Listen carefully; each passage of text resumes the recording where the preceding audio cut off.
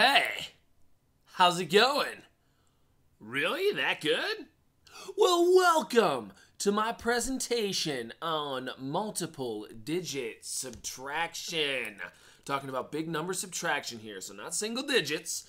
All right, no 7 minus 3. If you don't know how to do that kind of stuff, you're watching the wrong video. You already got to know how to do that. We're going to move forward into bigger numbers that we need to subtract. So, as always, you're going to ask me, why do I got to know this? Why is this important to me? Well, there's a couple of different reasons. One being, you got to know how to subtract if you want to move forward in mathematics, okay? Subtraction is a key component of just about everything in math. So if you don't learn how to subtract, it's going to be hard to do anything beyond this. And a reason that it's really important to me is money.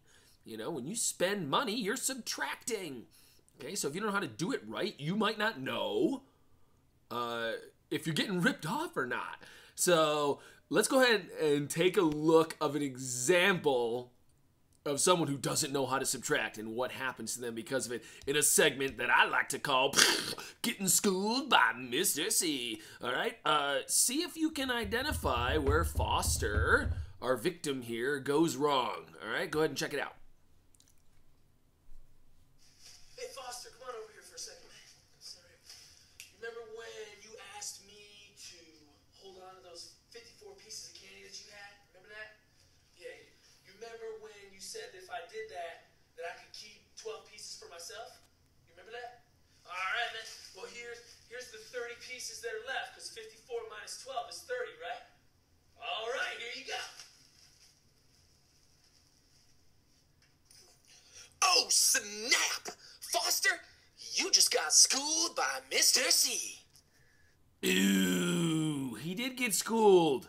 But if you don't know how to subtract, you don't know why. So let's learn how to do it. All right, we're going to look at 3 different problems here. First and foremost, I want you to remember when you're doing this, you must line up your place values. All right, here's our first problem, 38 minus 14. Our second problem, 164 minus 18. Alert! You're going to be borrowing here. Borrowing? I don't know how to do that. We'll talk about that when we get there. All right? But suffice it to say, you're going to be doing a new and special skill when you are trying problem number 2 or when we're trying it together. And our third problem, 303 minus 8. You're going to be borrowing again. Okay? So let's go ahead and try number 1. Now, remember, always line up our place values. If you remember the video on multiple digit addition, I like to write my problems from the right to the left. So I'm going to write 38 like this. I'm going to start out with the 8 and then go to the 3. That makes lining up our ones places real easy. Okay, so 14, the ones places, 8 and 4 are lined up, and the tens places, 3 and 1 are lined up. Now we simply go all the way to the right. Again, remember it's the opposite of reading. Reading, you go from left to right. Math, a lot of times you go from right to left. So what's 8 take away 4 or 8 minus 4? 4. If you didn't know that, you're watching the wrong video. What's 3 minus 1? 2. Woohoo! So what is the answer to 38 minus 14? 24. That's right. All right, let's go on to the second problem. I'm going to line it up like this again. So we're going to take 164. There's the ones place. There's the tens place. There's the hundreds place. We're going to take away 18. So here's the 8 in the ones place, lined up with the 4 from the ones place there, and the 1 from the tens place lined up really nice. Okay, here's the hard part. Pay attention. This is how you borrow. This is how you borrow. All right? Can you take 8 away from 4? No. If you had $4 and I said, hey, give me 8, could you? No, you can't. So you can't actually subtract here.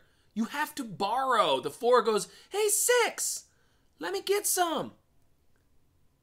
Okay, so the 6 becomes a 5. You're going to take 1 away from the 6, so the 6 becomes a 5. Now, actually, that's the tens place, so that 6 is a 60. That means you're taking 10 away if you're going all the way down to 50, okay? So then you can turn the 4 into a 14. Do you see how I just added a 1 in front of the 4? Some people like to just write the 1 right there and turn it into 14. I like to cross it out and turn it into a 14. Okay, so when you borrow, you take 1 away from the number to the left. Okay, 6 becomes a 5. And you put a 1 in front of the number that is borrowing. So the 4 becomes a 14. What's 14 minus 8? You know that? 6. See, now you can do it. All right, and now you just keep going. 5 minus 1 is 4. And then 1 minus 0 is 1. So what's the answer to 164 minus 18? I hope I'm right. Yes! 146. Woo! All right, we got one more to go. This one is the trickiest one of them all. So remember, I'm writing my ones places first. I go to my tens place, then my hundreds place, and then I make sure that I line up my ones places. Okay, and 8, well, it's the only number there, so of course it's in the ones place, is underneath my 3. That's in the ones place there. So what's 3 minus 8? If you said 5, punch yourself in the brain. It's not 5. You can't take 8 away from 3. You're subtracting the wrong way. Okay? You have to borrow. So the 3 goes, hey, 0, let me borrow. Wait a minute. You can't borrow from a 0. So the 0 goes, oh, wait, hold on a second, 3. I can borrow from this 3 over here. And the 0 goes, hey, 3, let me borrow a little something. All right? So the 3 goes, all right, fine. The 3 becomes a 2, right? We're taking 1 away from the 3. And then we're going to put a 1. I'll do it the way that some people like to do it. In front of the number here. So now this is a 10, right? If you wanted to cross out the 0 and just write 10, you can do that. Okay? So now the 3 goes, oh man, 10. Let me borrow 1. So the 10 goes, all right. So the 10 becomes a, what's the 10 become? I hope you said 9. Remember, we're only taking 1 away when you borrow. And the 3 becomes a 13. Okay, see how I just put the 1 in front of the 3? Remember, if you want to cross it out and write 13 up top, you can. So what's 13 minus 8? All right, now you can give me the answer of 5. 13 minus 8 is 5. What's 9 minus 0? Well, that's an easy one. 9 minus 0 is 9.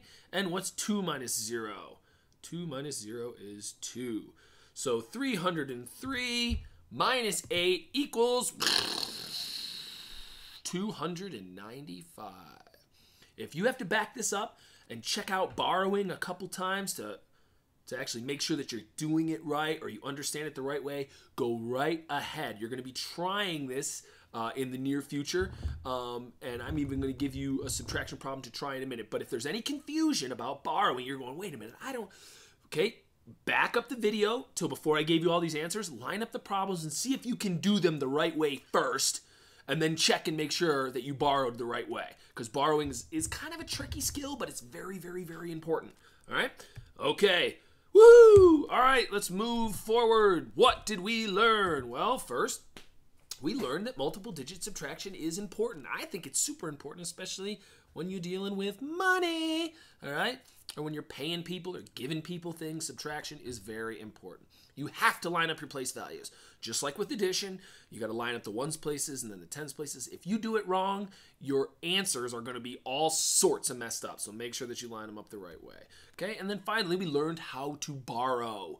A very important skill that you're going to have to practice, practice, practice. Okay, so let's try this multiple digit subtraction that we just learned. And let's back it up and learn or see how Foster got schooled. All right? Do you remember Foster's problem? Well, I was holding on to 54 pieces of candy for him. He told me I could keep 12 of them, but I only gave him 30 back. Was that fair? You do the math. You do the math. All right? Line up your place values, try the problem, see how many pieces of candy I actually owed him. Okay? I hope this helped.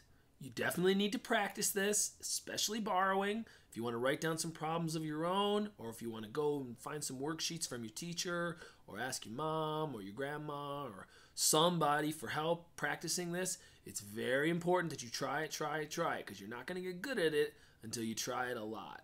Okay? So, again, I hope this helped.